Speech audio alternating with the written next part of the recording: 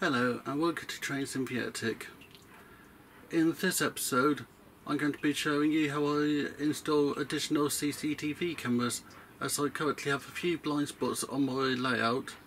So I've gone and bought a couple of new cameras like these to install to give me better viewage. Well, these are what I bought. A pair of additional CCTV camera billet cameras.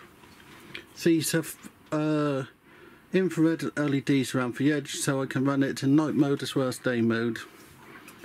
It has a standard power and connection, so it can feed into my current CCTV system, which have 8 channels, and I'm only using 4 of. I got 2 other cameras plus 2 realms of leads. So the idea is to install them on wooden base plates to make them easier to install, run the wires and connect it. Okay, you can see I've now mounted the camera onto the board. This will make it easier to mount, so I just need to fit for 2 screws and then it will be sorting out the cables.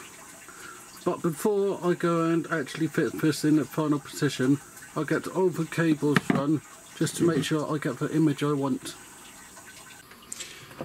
As you can see, I have now fit the cameras with just 2 screws, and it's now covering a larger area of the layout.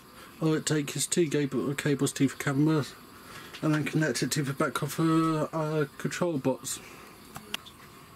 As you can see, I now have 2 additional cameras, and with how I got my system set up, I have now got much better viewability of the layout.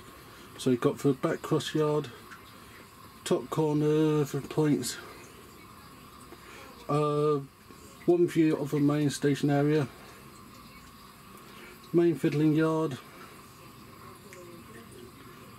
Now we're on the end of the platform, so I can make sure I park the train nicely, and then the main points at the end of the station.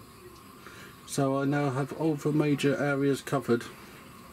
The last bit I've done to finish this project is to actually change the channels that each camera go into. So this means I can see whereabouts the locals are in sequence. Thank you for watching this video. Make sure to like, subscribe and share. See you next week. Thank you, Richard.